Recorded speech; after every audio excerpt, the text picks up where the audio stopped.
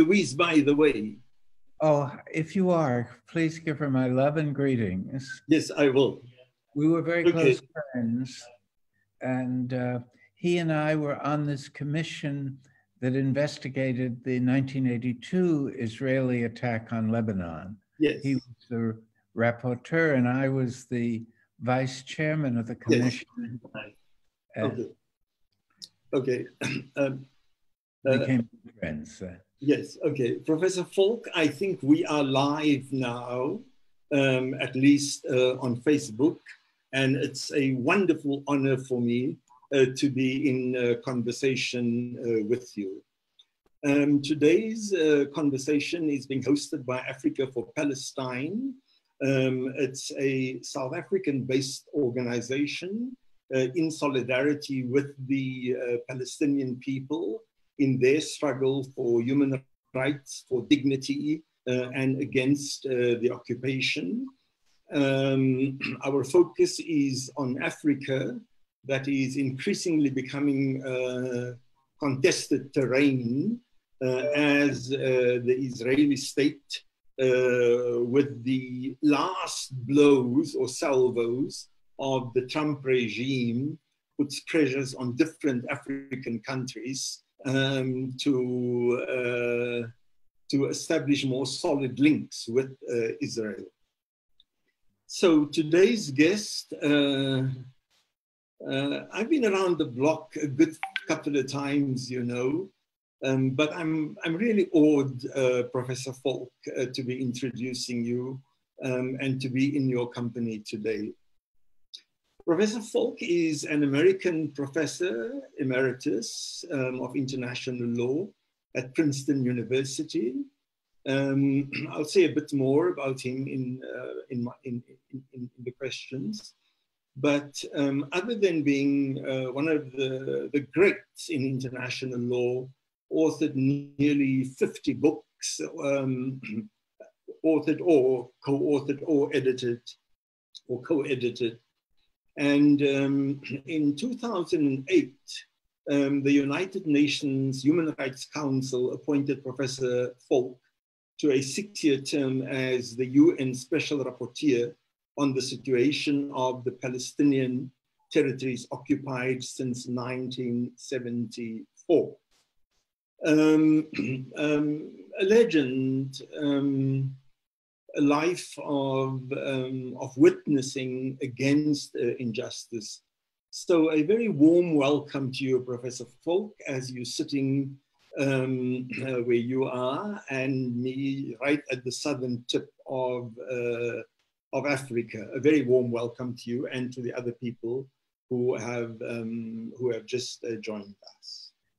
It's a great pleasure for me to be with you and to be your guest and to have this opportunity to have a conversation about Palestine. And of course, it's very meaningful for me to witness the involvement of South Africa in the Palestinian struggle, because no country has more credibility in challenging the kind of apartheid regime that the Israelis have imposed on the Palestinian people than does South Africa. And that was made clear by such notable personalities as Nelson Mandela and Archbishop Tutu during their life, during the past.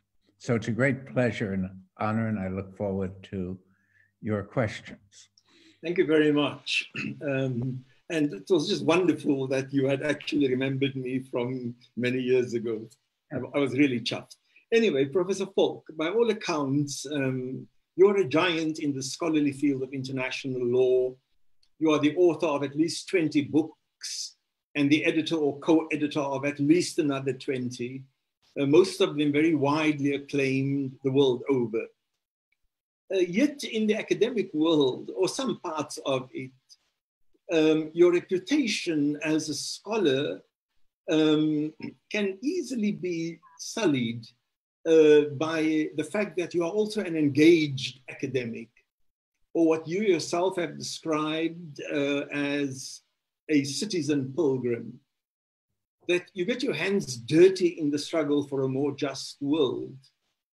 And so the question is, being a scholar with profound professional experience in international law, but one who wears his ethical and political values on his sleeves, how have you dealt with these tensions, given that from the 60s already, you have been engaged in various forms of struggles for justice?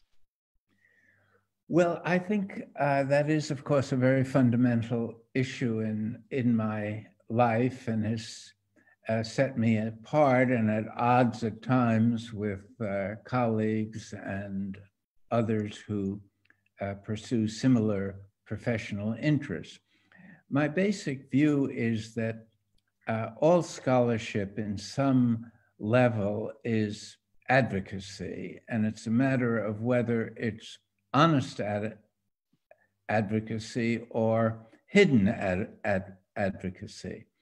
And I think students, talking now as a teacher of students, I think students learn more when the scholarly advocacy is made explicit, and they can either take it or leave it, but at least they understand that knowledge has ethical and political implications.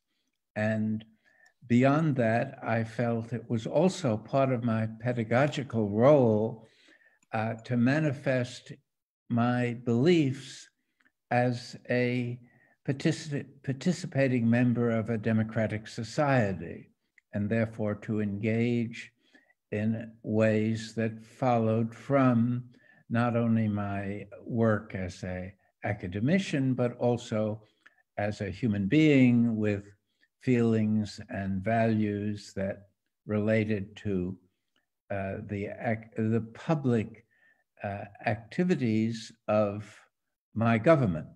And I increasingly found myself at odds with what the United States was doing in various parts of the world, starting with the Vietnam War, which was for me a transformative moment. I went to North Vietnam twice during the war and began to understand these kind of international conflicts from the perspective of the victim, from the and the helplessness of the Vietnamese in the face of this high technology war machine that was devastating their country. And at the same time, the almost miraculous political fact that they won the war. And it's the lesson of that experience has stayed with me, the sense that you can have total command of the battlefield and still lose the war, which is a lesson that the American Pentagon hasn't learned and doesn't want to learn, because if they learned it, they'd lose 90% of their budget. And that's not something they wish to do. Yeah, yeah. So you have defined yourself as an American Jew whose Jewishness signifies above all, and I'm quoting, to be preoccupied with overcoming injustice and thirsting for justice in the world. And that means being respectful towards other peoples, regardless of their nationality or religion, and empathetic in the face of human suffering, whoever and wherever victimization is encountered, unquote. Now, needless to say, this understanding of Jewishness, I put to you, is at odds with most Israelis' idea of, and they do form the largest Jewish population in the world. In fact, some may argue that your definition is so universal that it does not require any affinity to Judaism at all. So can you tell us a bit more about the space, the personally indispensable intersection between your Jewishness on the one hand and your identity as a citizen pilgrim on the other, this identity that compels you to push for the marginalized and oppressed, rather than live an existence of knee-jerk responses to the demands of the Jewish tribe, however unjust these may be at times. Well, of course, those are complicated issues.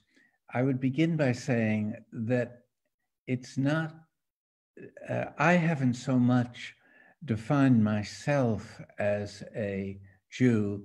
I've been defined by others as a Jew. I grew up in a relatively secular, humanistic atmosphere where a specific religious identity was not emphasized. And it was the middle of Manhattan in New York City.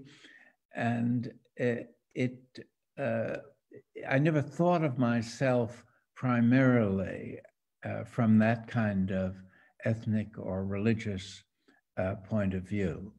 And it was only actually after I became the UN Special Rapporteur that I was alleged to be a self-hating Jew, and other such epithets were used really to damage me as the messenger so as to avoid the strength of the message. I mean, it was a classic instance of that, but to the extent then that I didn't want to disown being a Jew or deny that kind of background that I had, and therefore to the extent that I affirmed that Judaic element in my past, it was, as you suggest from the quote, it was to emphasize more the prophetic side of Judaism and the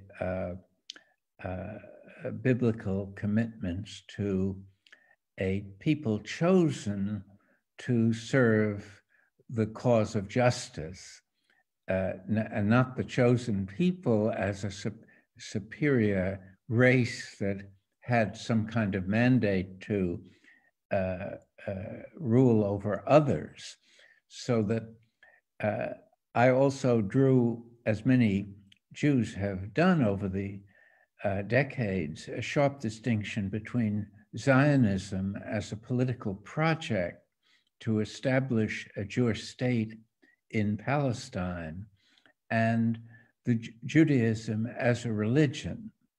And I think the merger of Zionism with anti-Semitism is a very unfortunate development, where those of us who support the BDS campaign, for instance, are labeled as per se anti-Semitic, whereas during the South African period, where BDS was prominent aspect of those who were in various ways opposed to the apartheid regime in South Africa, BDS was controversial, but those that supported it and were active in it, including at my university, were never subjected to any kind of punitive reaction. And this success of Zionism in inducing European and American political elites to act as if BDS is a kind of expression of the hatred of Jews is such a deforming way of trying to avoid criticism and censure, and I think has a very bad effect on the real protection of minorities, including Jews, against hatred. It makes it almost seem justifiable to feel hostility toward Jews if they insist upon identifying with the criminal dimensions of the Israeli state policy. So I don't know if I've clarified anything, but it really is an issue which, to me, avoids the central fact that we are living in a world where we have to, in a sense, be respectful and loving toward others, regardless of our skin color or our place of birth or the religion that we choose or were given at birth, that we're, as the poet W.H. Auden put it, we must love one another or die. I mean, that there is this sense of interconnectedness that is bound up with human history, and the COVID crisis now gives it a existential dimension in terms of human health, that boundaries are no longer protect us, no longer give us security. We have to deal cooperatively with the common global challenges, or even as a species, our future is under a dark cloud. Thanks for that, Richard. As I said when introducing you, you served the 6-year term as UN Special Rapporteur on the situation of human rights in the Palestine territories. And you succeeded the South African jurist, whose name slips me now. John Dugard. John Dugard, yes, Professor John Dugard. Looking back now, 6 years after your term concluded, what would you say are the major challenges that you faced in struggling to fulfill your mandate? Well, I mean, the most obvious challenge were these very aggressive militant Zionist NGOs that did their best to divert attention from the findings of Israeli violations of international humanitarian law and of human rights law, and to try to make the conversation center around my bias as special rapporteur. And I think that, as I used to say, you didn't really have to be objective to come to the same conclusions I came to in evaluating Israeli occupation policies. Even someone with a 90% pro-Israeli feeling, if they witnessed the facts truthfully, they'd come to essentially the same conclusions that I did. And in some ways, Israel even acknowledges the imposition of settlements on the occupied territories, which is clearly a violation of international law, the imposition of a blockade on Gaza that has lasted for more than a decade, reliance on various forms of collective punishment that are explicitly prohibited by Article 33 of the Fourth Geneva Convention, and on, a litany of violations of international law that are ignored internationally and have caused great suffering to the Palestinian people over an incredibly long period of time. And I tried to argue as special rapporteur that an occupation which gives no rights to the people who are occupied is an intolerable state of affairs that goes really against the idea that it originally led to this kind of legal framework, which was that it was a very temporary arrangement of belligerent occupation after a war, and that it wasn't intended to be a permanent state of affairs. And when, after the 1967 war, Israel was basically instructed to withdraw from the occupation and go back to the territorial limits that had been established at the end of the 1947-48 war, which it has refused to do and never wanted to do, because part of the Zionist vision is that they would expand to take over either the whole or at least most of the Promised Land. And the Promised Land includes Jerusalem and the West Bank, which they've never called the West Bank. They always call it Judea and Samaria, the biblical names, which is a code way of saying they don't accept the international consensus and never have. And the complicity of the United States, even in the pre-Trump era, was one of trying to enable Israel to establish such strong facts on the ground as to make their occupation of Palestine irreversible, and at the same time hypocritically proclaim support for a two-state solution. You couldn't do both. You either had to set aside and protect the autonomy of the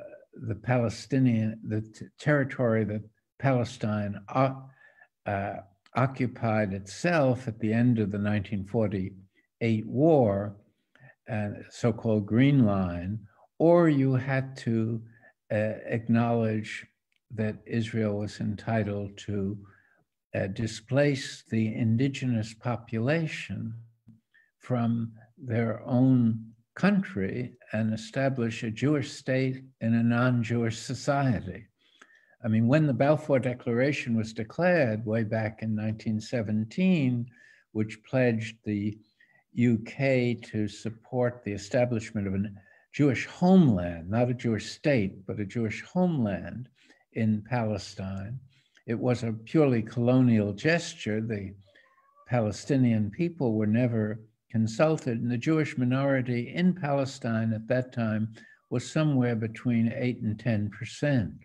So that the idea of establishing a Jewish state as the exclusive prerogative of the Jewish people is a extraordinary displacement of a native or indigenous people on behalf of a settler colonial undertaking, because there's no other way of looking at, no other plausible way of looking at the degree to which subsidized immigration to Palestine had the intention of displacing and dispossessing the people who resided there for generations.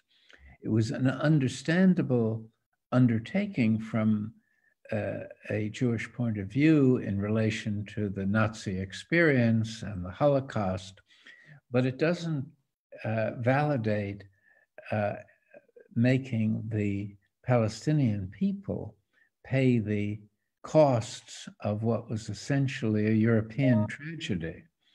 And that really was, in my view, the essence of the original sin, so to speak, of Zionism, was this notion that you could make a Jewish state prevail in a non-Jewish society. And to do that, you had to engage in ethnic cleansing, get rid of a lot of the Palestinian people who were living there so that you could proclaim yourself a democracy with a majority Jewish population. Plus, in an era of decolonization, you had to use a lot of force to deal with nationalist resistance. It was a period of anti-colonialism, and the idea that the Palestinians would lie back and just allow this process of making their country into a Jewish state was very naive, if it was ever believed at all. And so the tragedy is one of the international community being so complicit in allowing this kind of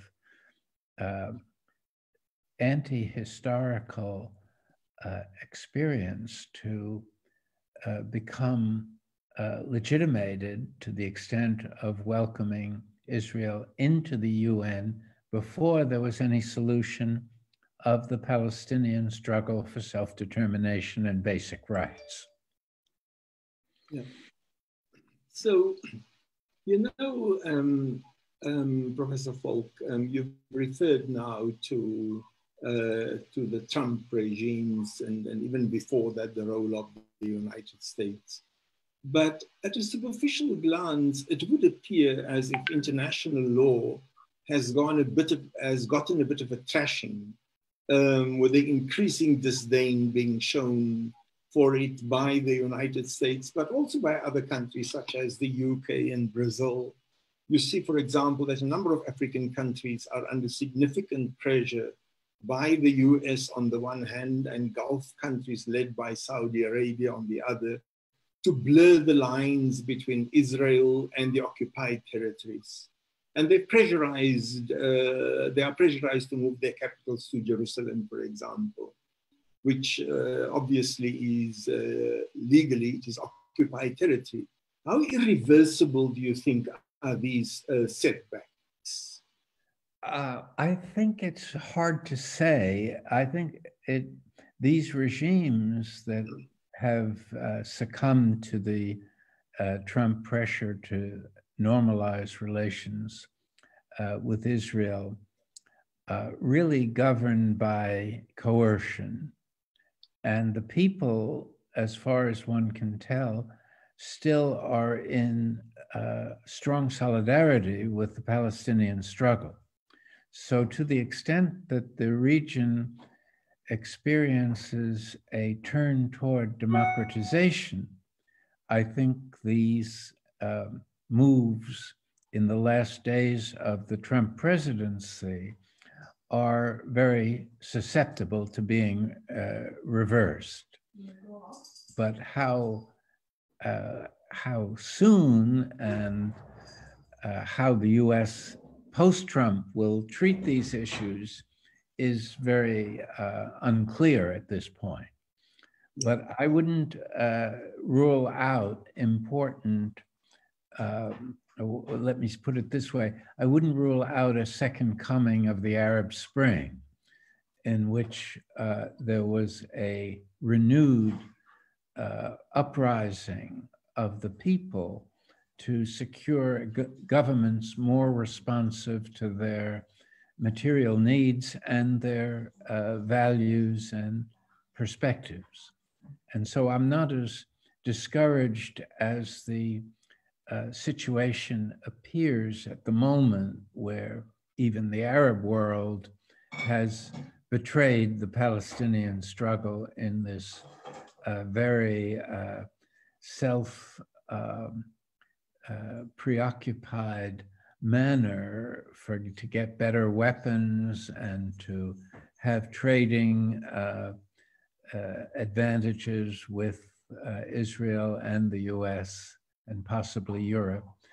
It's a further indication that these Arab governments do not reflect either the values that are enshrined in international human rights and international law, or the preferences of their own citizens.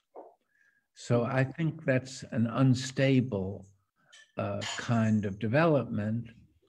Unstable frameworks of this sort can, if reinforced geopolitically, last a long time, unfortunately. So we don't know really how the future will unfold in the region, except to say it's in turmoil.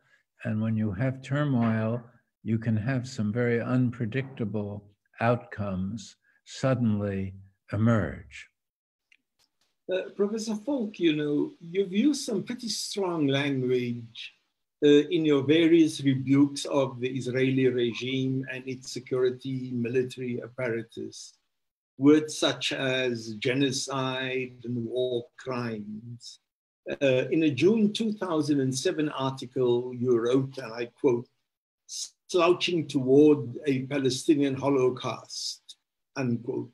And here you compared some Israeli policies with regards to the Palestinians to the Nazi record of collective punishment, and you warned that Israel may be planning a Holocaust in the same way that Nazi Germany did.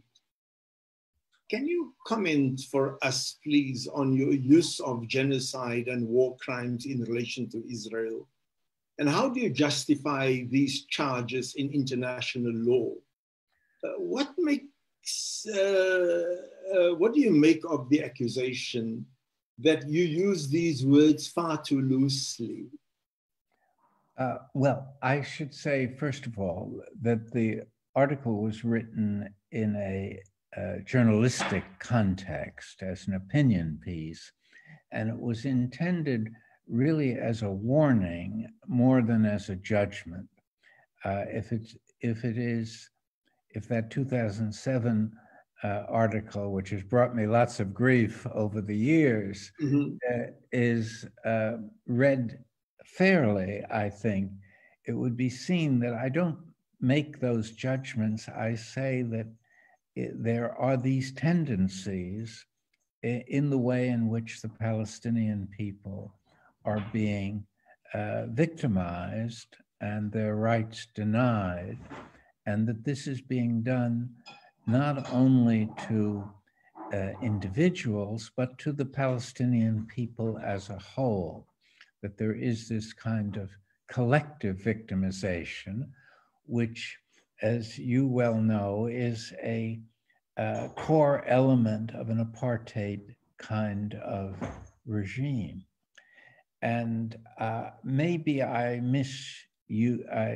misused the very inflammatory terminology of genocide, and I have had second thoughts myself as to whether that was the right way to get my message across, and I haven't used it really subsequently. I have used apartheid quite consistently, which is a crime against humanity by the Rome Statute that governs the International Criminal Court, and there's an international convention on the prevention and punishment of the crime of apartheid.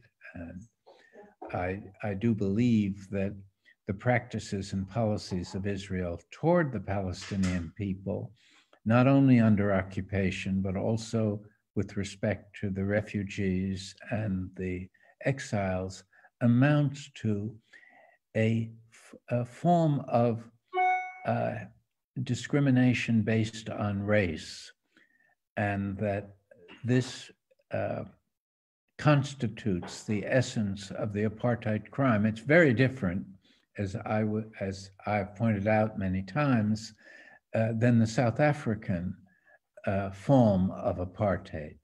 But the crime is detached from its historical origins and refers to the maintenance of control by one race or religion or ethnicity over another in a discriminatory form that relies on inhuman and criminal devices to maintain that control.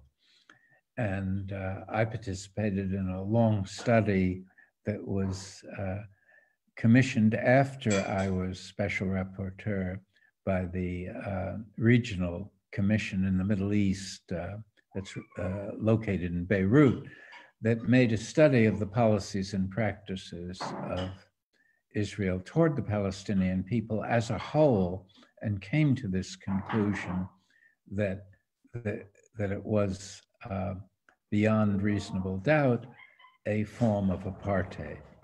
And so I would stand by that and say one final thing about genocide, that it is used and was used then in a somewhat careless way by myself, because one needs to distinguish between the moral, political, and legal understanding of genocide.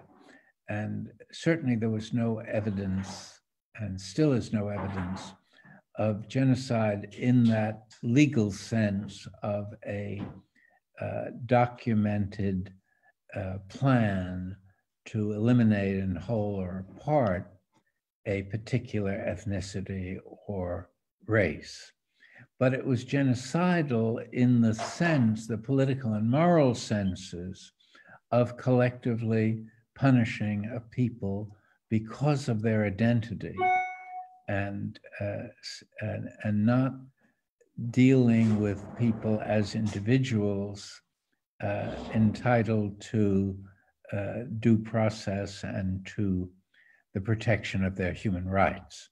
So I think there's an important distinction academically or intellectually between genocide and genocidal behavior. And I would, if pressed to defend the language I use, I would rely more heavily on that distinction. Thank you very much. That was really good. I have one last question for you, Professor Falk. You know, I'm sometimes tempted to call you Richard, yes, but you know, it's just yeah. I'll call you Farid if you call me Richard. Oh, no, you're more than fair bargain, isn't it? Please call me Farid. But you know, at your age, Richard, what inspires your refusal to hang up your boots in general? And more specifically, what would you say to inspire this generation that in relation to human rights and justice, particularly for the Palestinians, that after more than 70 years, there is light at the end of the tunnel, and that light is not of an oncoming train? Well, those are very probing questions. I mean, the honest answer to the first part about why do I keep doing what I've been doing is I could give a flippant reply that that's the only thing I know how to do. And so I feel a emotional and ethical solidarity with those that have been struggling and are victimized. And I've made many friends over the years with people in these situations. And so I find that my own engagement with life, which I continue to regard as a precious gift, depends on not withdrawing from these struggles and not treating the engagement that I previously had as some kind of activity that you can legitimately retire from, as long as you're healthy enough to participate in some way that at least you feel is useful.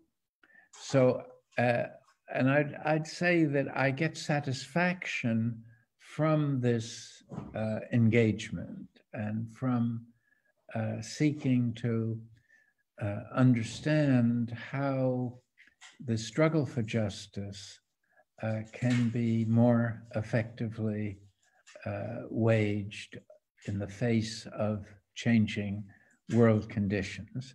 And then on a very prosaic level, I also feel that future generations deserve my best efforts, or the best efforts of all of us. And I think of my own children and grandchildren and the kind of world that my generation is leaving to them, which is not, I think, as desirable a global situation as my parents and grandparents bequeathed to me. So I have that kind of sense also of engagement, I guess it would be called. And then so far as the second part of the question about, it's really a question about hope. What can we hope for? Yes. And when people say, well, you seem, so I'm accused both by some of being too optimistic and by others by being too pessimistic. And my real response is that either optimism or pessimism are a form of hubris, because we can't know the future. The future is to some extent, a black box, and therefore we should struggle for what we believe, because that's possible. And as long as it's not, as long as we have no reason to believe it's impossible, there is no justification for abandoning a struggle. So that I have the idea in the relation specifically to what we've been talking about, the Palestinian struggle, which looks to some as a kind of lost cause at this stage, that implies a knowledge of the future that is not part of what we as limited human beings are capable of perceiving. And so as long as that uncertainty exists, my solidarity will also continue. Professor Falk, thank you very much. Richard. Richard, Comrade Richard, you know, when we started our conversation, you reminded me that both of us were in the trenches against apartheid in those years already. Yeah, and so as you say, you know, we fight in order to be true to ourselves, because we know nothing else, and not because we're necessarily going to win. Exactly. We have to live with ourselves and look at ourselves in the mirror every day. We have to tell our children what we did, not whether we succeeded or whether we didn't succeed. You are 24 hours in a day. What did you do? Anyway, it's not for me to add to your wisdom, Richard. Thank you very much. And I will pass your regards on to Kader Asmal's widow, Louise, that we chatted about earlier on. And on behalf of Africa for Palestine, I want to say thank you very, very much. We wish you lots of energy and a good health. We're glad that you're out of, that you're not in the United States at the moment. It's not the safest country in which to be. And stay safe where you are, Richard. Thank you very much for joining us. Well, thank you, Fareed. I really enjoyed our conversation, and I wish you well and hope we can meet in person one of these days. Yes. Take care, Richard. Bye-bye. Bye-bye.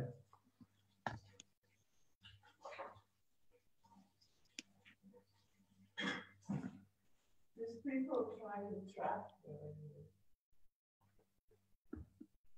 I know.